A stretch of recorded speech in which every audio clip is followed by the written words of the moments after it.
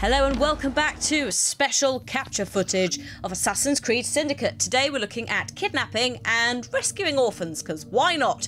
Those are two of the missions that you can get started with in Whitechapel at the very start of the game. So, I have been tasked by the local police officer with collecting this man here, who's got lovely tartan, I must add, Homer Dalton. Ideally, I want to bring him back alive. I mean, that's the whole point of kidnapping, right? So, yeah, let's see how we do with this. It's not always something I'm very good at, is leaving my targets alive, whether it's by accident or not. So, we'll see how this plays out.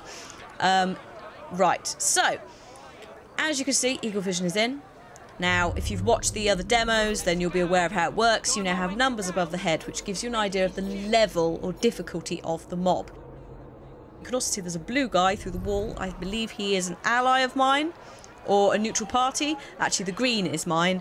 I'm not sure what the blue is. It might be the police. It might be the untainted, unthingied police. But I'm going to attempt to kidnap this guy. Now, it doesn't always work. If you get spotted, it kind of goes wrong. And it's something that I will obviously refine as I play the game more and get used to it. But this is the bounty hunt style mission. This is a mission that assumedly continues throughout the rest of London and the maps and so forth, and so you should become quite adept by the end of the game at it and not do what I've just done, which is attempt to kidnap him in broad daylight, because of course that's not going to work. But, you know, why not? I thought I'd have a go anyway. I didn't realise I was just a dumbass about the whole thing, but that's fine. So, it's not the end of the world. He is running away. I could tackle him, but there are more and more people following me. So actually, even if I do tackle him, as you can see, it doesn't work because I'm not anonymous anymore. There are people here, and really, it's a terrible, terrible plan. So actually, what I should do in this situation, as you can see I'm being outnumbered, is just run the fuck away. So, you have to skip forward to me hiding on a roof and trying to reset it, the whole thing. Luckily, you can do that, at least with this one. I don't know if later on it's the end of the game and, you know, you fuck up, and you have to come back later. But at least for this one, it's quite forgiving because it is one of the first missions that you can do.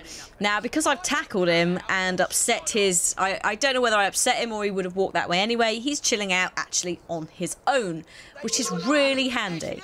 And it actually works very well for me because I don't have to run into the middle of everyone to try and catch him. Now, if I had been a bit more patient, can't climb that wall, don't know why I tried. You can see there's no handholds, dumbass. It's me, not Evie. If I'd had more patience, which is what I should have done, because Evie is about stealth and about patience, not like Jacob, which I think is probably my spirit assassin out of the two of them, because I'm so impatient. What I should have done is I should have cased the area, took the guys out one by one, and then kidnapped him. Versus what I actually did, which was just went, all right, ran in and really messed up. Now, in a bit, I'll show you Evie's combat skills, because whilst they're not as good as Jacob's, Jesus Christ, they're fun. And in fact, actually, I really quite enjoyed just doing it as Evie, and I'll show you that later. But this is what we do. So we've caught him. Now, you remember in the Evie demo from Gamescom, there was that circle that you've used the guy to like sneak in and kill that woman. Similar concept of this walking circle. They also will try to struggle. You need to restrain them. And the slower you move, the smaller your circle of detection is. So you have to be quite careful with it.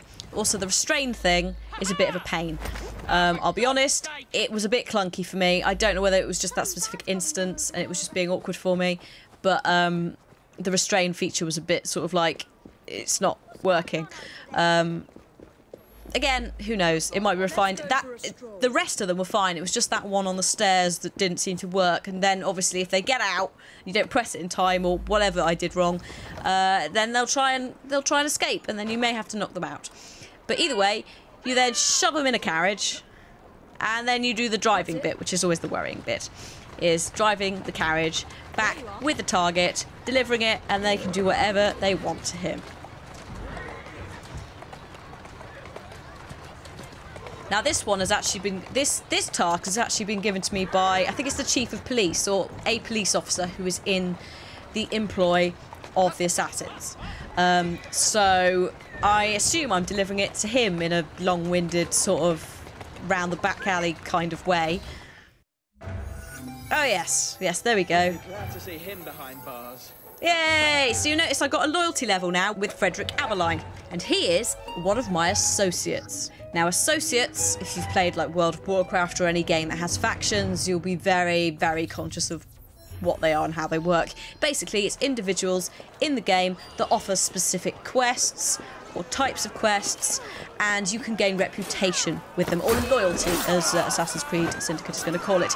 And by doing so, you unlock certain different, unique and valuable rewards, whether that's weaponry or, you know, something else, maybe a bigger ammo belt. I've no idea. Henry Green's one is very big on, like, you get a new kukuri, I think it's called, which is the Indian blade. That's one of the examples that I saw. So obviously it makes sense that if, you know, you're a massive fan of using swords, you might want to go and rep up properly with Henry Green versus repping up with Clara, who might offer something entirely different. You'll notice as well, as I've been walking around, I've been doing little things. So I've been doing like the crowd events that you saw in Unity. I've just picked up some beer bottles that I have no idea what they're for. Again, collectibles. XP is a big thing in the game. XP and money, because of the stuff that I obviously can't show you with the progression menus, but trust me guys, when I can show you, holy shit, we're going to spend like years looking at them because they're amazing. There's progression for your gangs, there's progression for Evie, for Jacob, and a load of other stuff. So what I'm now doing is I'm doing another task in order to conquer Whitechapel. So I need to do 4 tasks in order to take back the borough. Now this one is just to eliminate the blighters. So the gang that Henry talked about as being problematic, that's what we're doing. If I can free and protect the captured clinkers as well, which are the guys who've got, I think, a grey sort of texture to them, outline, then even better.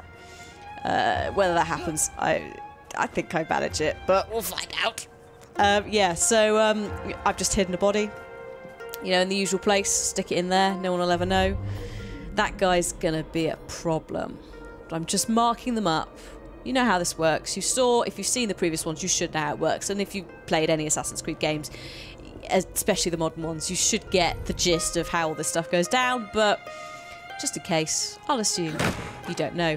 Once again, we've got chests. You'll notice I'm picking up silk and leather. Those can be used to not only upgrade yourself, I think, and to craft certain like items, so cloaks and things like that. Evie's got some fantastic cloaks, but also to upgrade your gang members, and that means you can give them better weapons, you can level them up as well. So you can level them up to like level 5 and then like level 10, you can give them carriages, and there's just so much shit you can do. And that's something I think they've taken a little bit from, probably a little bit more from Black Flag than they did from Unity, is collecting to upgrade. I did see as well on the map there are shops, so I assume you could buy shops as well. So there should be quite a lot of facility for making money, but also putting money into stuff, because I think the problem we had in the last ones is you get to a money cap and then you're like, I don't need it or really care. So hopefully in this, because there's far more options for you to do things, you can just, you know, put money into each and everything. Come on, there we go.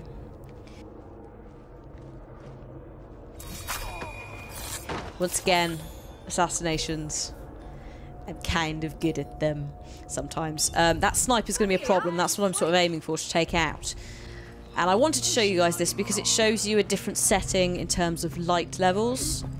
Because earlier, obviously, we had some daylight stuff. There's also, in a minute, whether it's in this video or the next video, I'll show you a rescuing the orphans mission, where you have to go and rescue a load of kids from a factory. That's completely different as well. And it's all quite on message, I think. Like, I'm looking at it and I see certain things and I get London vibes. Ubi have always been pretty good at getting locations right, but some of this stuff is really like, I get very Victorian London vibes from it. Perhaps we can harness the gangs after all. This guy. So I can free this person, and by freeing them... Oh god, no, no, no, no! Now luckily Evie can handle herself as well in a fight. The cane sword. Actually, I think it's just a cane. I'm not really sure. No, it is a cane sword because I upgraded it. The cane sword, she kicks ass with. I'll show you again. This will probably be in the next video along with the orphans. But there's a fantastic fight on the top of a train where we take out the like gang leader for the area, and she is amazing. I mean, now I've sort of gotten the gist. Apart from missing the occasional counter or two, now I've gotten the gist with her. She's really fun, and the finishing moves are ridiculous every time. So there we go. I've taken back a gang stronghold. I've also saved all the clinkers, which gives me extra XP. Again, you know the gist. And also Henry's quite happy with me, which means I'll slowly get up to level 1 and get the Kukuri and all of that stuff. And it also means I have unlocked an area of the map. Again, I can't show you specifics of the map. This is probably the closest I can show you. Now, what we've now done is we've attracted the attention of the gang leader. You and your brother are attracting the wrong kind of attention. I would be careful. Yes, you should be, Mr. Kaylock. As you like.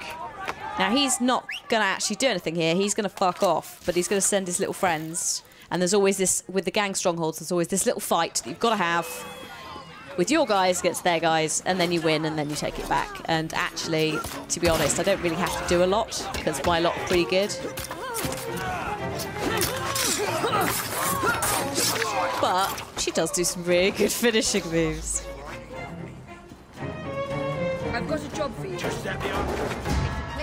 Something that they have added, and I can't remember whether you could do it in Unity, but you could do it in previous ones. I don't think you could do it in Black Flag. Is you can recruit people. So do you remember back in the days of Ezio, you could just be like, hey lads, come with me? That's back. So you can recruit your rooks, and you'll notice there's a little counter on the right-hand side and an R1 hold, which not only allows you to give them dismiss commands or wait commands, but it also allows you to recruit a certain amount, and it will show you that number via the little number of pips. So you see there, I can disband them. Thank you. Because I don't want them following me over the rooftops. I mean, it's just really loud and clunky, and I've got a long way to go, and I don't really want them to come and fuck up this mission that I'm about to do with the orphans. If you would like to see the orphan mission, then stay tuned for the next video, which will be out later tonight, where you can see both the orphan mission and the final gang leader mission for Whitechapel. Thank you very much for watching, and I'll see you next time. Bye!